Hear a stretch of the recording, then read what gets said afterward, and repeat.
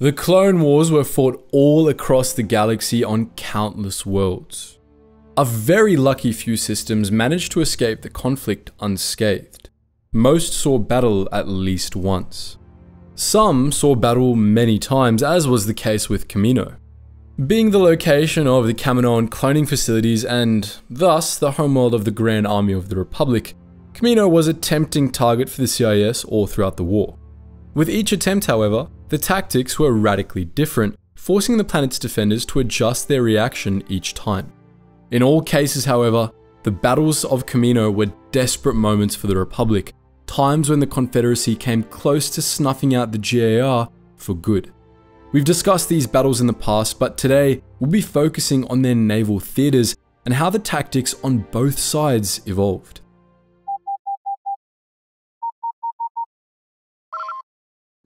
Attention, Sergeant on deck!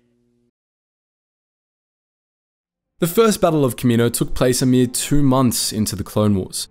This offensive was led by Passel Argente, the magistrate of the Corporate Alliance, who had no military experience but was looking to amass political power by winning an important battle. Argente was assisted by Commander Mirai, a Mon Calamari war hero, ardent separatist, and expert in amphibious warfare. They attacked Kamino with at least one Lucrehulk class battleship, which carried C-9979 landing craft for the ground assault, vulture droids for the inevitable starfighter battle, and amphibious fighters flown by Mirai's handpicked Mon Calamari pilots. It was a small attack force, but separatist intelligence indicated that it would be sufficient to capture Tipoca City. The separatist fleet arrived above Kamino to find the planet only lightly defended, with only one wing of Delta 7 Jedi starfighters and some LAAT gunships in orbit. The Jedi had some of their best pilots on station to defend Kamino, including Anakin Skywalker, Obi-Wan Kenobi, Aayla Secura, Cossex, and Tu Choi, plus at least a dozen others. They focused on destroying the Separatists' landing craft and vulture droids while they descended to Kamino's surface, initially ignoring the Separatists' capital ships. The reason why became apparent when a Republic fleet joined the fight. The Republic had learned of the impending attack on Kamino in advance, and the Jedi's plan had been to lure the Separatists into a false sense of security and then attack their battleships from behind with the vanguard of their fleet. Saisi Tin led at least 2 acclimated class assault ships in engaging Argente's fleet, throwing the Separatist offensive into chaos. Nonetheless, vulture droids were able to shoot down several of the Jedi pilots, and many of the Confederacy's landing craft made it to Tipoca City. The result was a fierce ground battle that the Republic came very close to losing. But thanks to the Jedi and the newly deployed ARC troopers, the defenders of Tipoca City were able to repulse the assault. Tin's fleet routed Argente's battleships, and Mirai, in a last-ditch attempt to turn the battle around, headed down to Kamino's surface in his personal starfighter, the Shark. He attempted to destroy Tipoca City by targeting its underwater main reactor, only to discover that there was no such reactor, and the plans of the city CIS intelligence had received were incorrect. As Argente sounded the order to retreat, Mirai destroyed the Jedi starfighter's hyperspace rings in a suicide run, a desperate but ultimately useless final attack. The first Battle of Kamino was a disaster for the Confederacy, deliberately so, as Dooku wanted to use the battle to knock Argente down a peg, and Darth Sidious wanted to use it to kill Commander Mirai. But the next offensive would be much better planned. Later, in 22 BBY, General Grievous and Asajj Ventress began planning another assault on Kamino. Ventress infiltrated Tipoca City to get more accurate intelligence, while Grievous attempted to covertly capture the Republic's outpost on the Rishi moon to give his forces the element of surprise. The mission was aborted when a few surviving clones managed to destroy the Rishi moon outpost and alerted the Republic to the impending attack, but Grievous and Ventress would try again in mid-21 BBY. This time, they spared no expense on their invasion force. Grievous came to Kamino with a sizable fleet, led from the General's personal flagship, Providence-class carrier/destroyer. The fleet also included 3 Lucrehulk-class battleships, 3 Rikusent-class light destroyers, and 10 Munificent-class star frigates. These capital ships were supported by thousands of vulture droids, plus the new Tri-Fighters and Hyena bombers. Yet again, the purpose of this fleet was to deliver an invasion force of tens of thousands of battle droids to Tipoca City. The Republic, for its part, was also not messing around.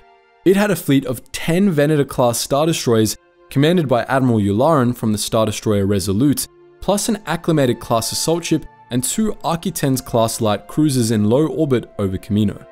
This blockade was supported by thousands of starfighters, many more than the Republic usually fielded. These were predominantly V-19 Torrent starfighters, but the Republic also deployed ARC-170 starfighters, BTLB Y-Wing bombers, and Delta-7B Jedi starfighters during the battle. Several veteran Republic squadrons were present for the battle, including Shadow Squadron. Republic starfighter forces were led by Anakin Skywalker. Grievous began the battle with a full-on assault on the Republic blockade, appearing to be pursuing conventional attack strategies. The ferocity of the attack was unexpected, and the Republic was immediately put on the defensive. The two fleets tore into each other while their starfighter squadrons battled between, immediately incurring high casualties for both sides.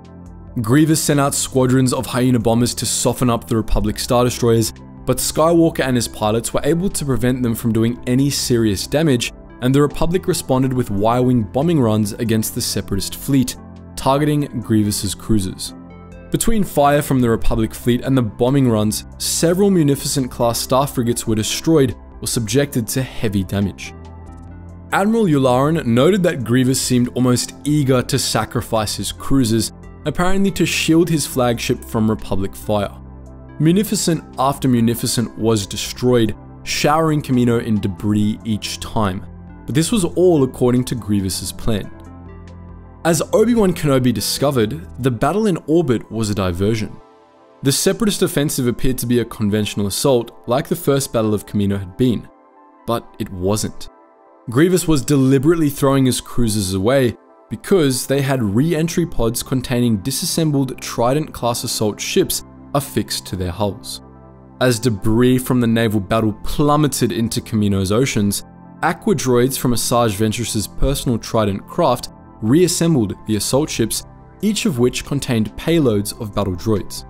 When the craft were assembled, the assault ships leapt out of the sea and attacked Tipoca City, disgorging droid armies and catching the city's defenders off guard.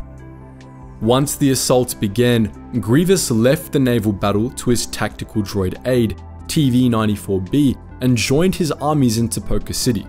He led an assault on the clone army's barracks, hoping to slaughter as many of the Republic soldiers as he could, while Ventress attempted to steal Jango Fett's DNA samples. Republic forces scrambled to repulse the assault, led by several ARC troopers. Jedi Master Shak-Ti commanded the defense of the city, and she was soon joined by Obi-Wan Kenobi and Anakin Skywalker, the latter of whom abandoned the starfighter battle to defend the city. Ultimately, the battle was decided by the fight on the ground, not the naval battle. Kenobi and the GAR managed to repulse Grievous's offensive, while Skywalker prevented Ventress from stealing Fett's DNA. Grievous and Ventress were forced to retreat back to orbit, where what remained of Grievous's fleet abandoned the flight. The Separatists suffered heavy casualties, many of them deliberate sacrifices of Munificent-class star frigates. The Republic also suffered heavy casualties for starfighters and ground troops, but it didn't seem to have lost a single capital ship. While both battles of Kamino were decided on the ground, the naval theaters played major roles in both battles as well. In Grievous and Ventress's assaults, the attack on Tipoca City hinged on casualties sustained in the naval battle, which was where the Confederacy seemed to have committed the bulk of their forces. What's more, even though the naval battle was a diversion, Grievous still had Republic naval forces on the back foot, and if the defenders of Kamino hadn't fought as hard in orbit as they did, the Confederacy could have taken the planet with a conventional assault. But the Republic's naval forces fought tooth and nail to defend Kamino, and because of that, the Grand Army of the Republic survived to keep fighting. So that's our look at the space theaters of the Battle of Kamino. But what do you think? Are there other battles you think we should analyze? Let us know which space battle over Kamino was your favorite. And as always guys, thank you so much for watching, and I hope to see you in the next video.